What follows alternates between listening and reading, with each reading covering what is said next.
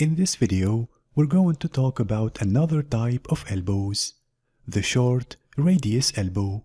So let's have a closer look.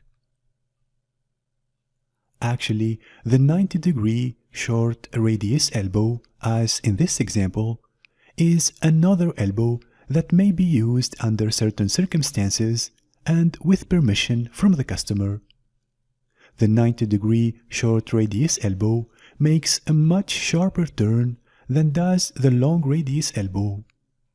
Conversely, the short radius elbow also creates a rather large pressure drop inside the line and does not have the smooth flow characteristics the long radius elbow has. For these reasons, the short radius elbow is seldom used.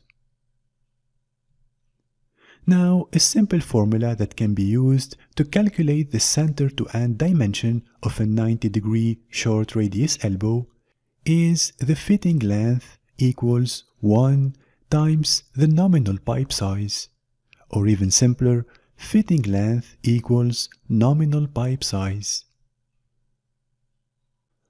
Finally, the drawing symbols for a short radius elbows are seen here for both single and double line.